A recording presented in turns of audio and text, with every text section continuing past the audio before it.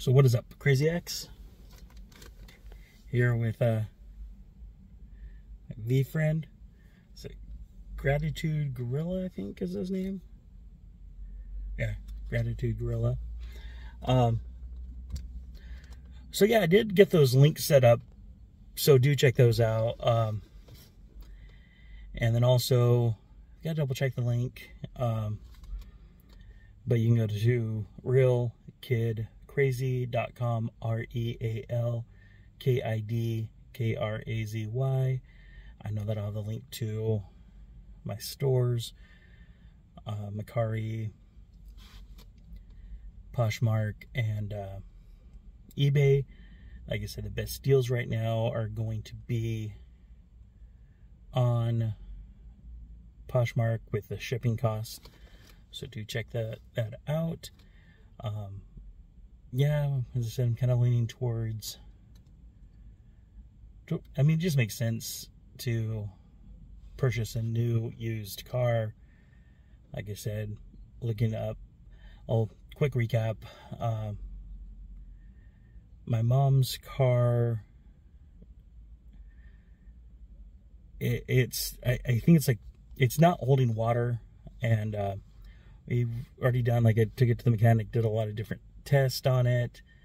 The next spot, like, he tested the pressure, and there definitely is a leak in it. It looks like at this point it's going to be in the engine, so it's going to need some engine work for him to kind of take apart the engine and look to see how bad it is $1,500. I looked at the value of her car. Her car's in fair condition, which I don't even know if it really is fair condition. It's only worth just about $1,000. So just to take apart the engine and look at it, not any work, is $1,500. So it's already more than the car's worth. Then we find out that we're gonna have to put another $3,000, another $5,000 in on the car on time. So it's like, it doesn't even make sense to take apart the engine, because that alone costs more than the car is worth. So looking at second car, buying a new used car. I mean, just, it's good because it puts less mileage on my car. It's not tearing apart my car. And my roommate also uses the other car, so like right now there's no car for him. So if there was an emergency that happened right now, he's kind of SOL because there's no car at that.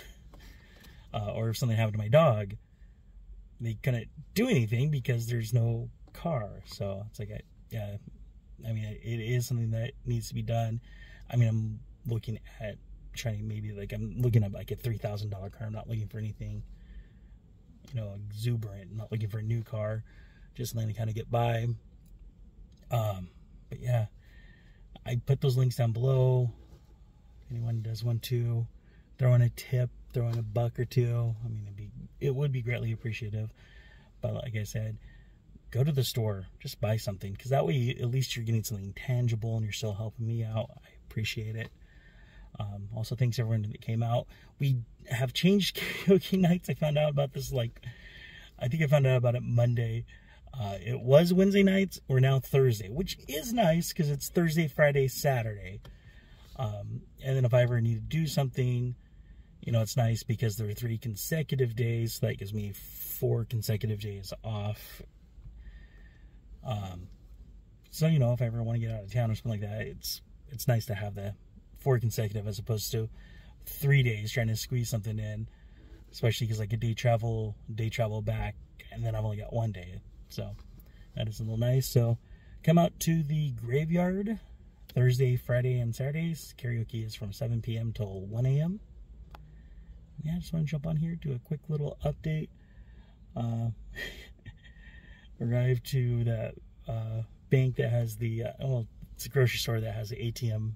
There's a car sitting out there, so I kind of filmed that.